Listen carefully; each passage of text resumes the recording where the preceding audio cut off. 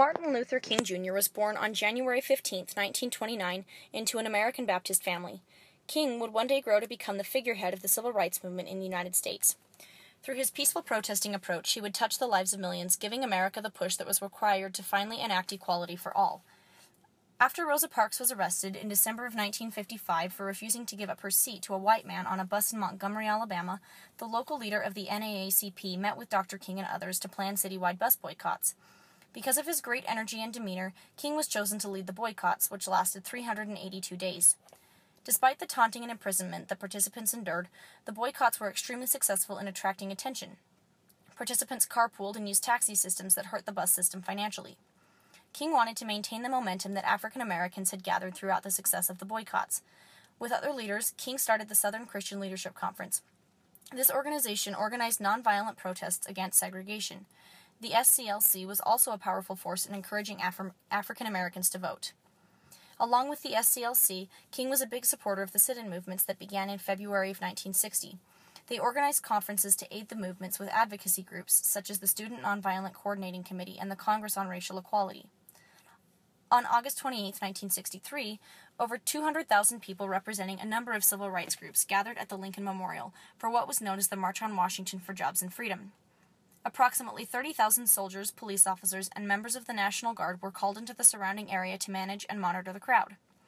King's speech primarily focused on the importance of persisting in nonviolent efforts.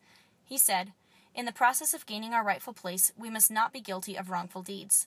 Let us not seek to satisfy our thirst for freedom by drinking from the cup of bitterness and hatred. We must forever conduct our struggle on the high plane of dignity and discipline.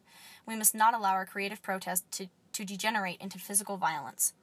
There were 10 main speakers in addition to King, including religious leaders, labor union heads, and heads of advocacy groups. The program also included music from artists such as Bob Dylan and Peter, Paul, and Mary. Eventually, however, the peaceful event was interrupted by police dogs and officers with high-pressure fire hoses, which injured many of the participants. King was jailed along with many others.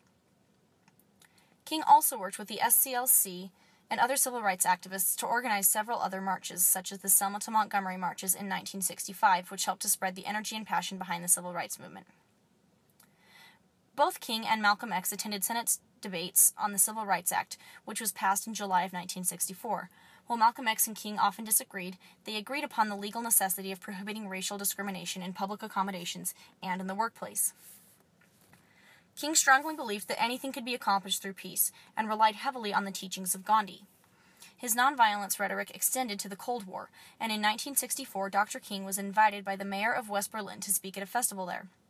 He said, "Here in Berlin, one cannot help being aware that you are the hub around which turns the wheel of history. For just as we are proving to be the testing ground of races living together in spite of their differences, you are testing the possibility of coexistence for the two ideologies which now compete for world dominance. If ever there were a people who should be constantly sensitive to their destiny, the people of Berlin, East and West, should be they." On April 4, 1968, King was assassinated in Memphis, Tennessee. This sudden assassination may have ended King's life, but it did not end his cause. The people of the United States continued to walk in King's footsteps and fight for the rights they knew every person deserved. King's legacy continues to live on through the ages, influencing countless movements and bringing hope to millions.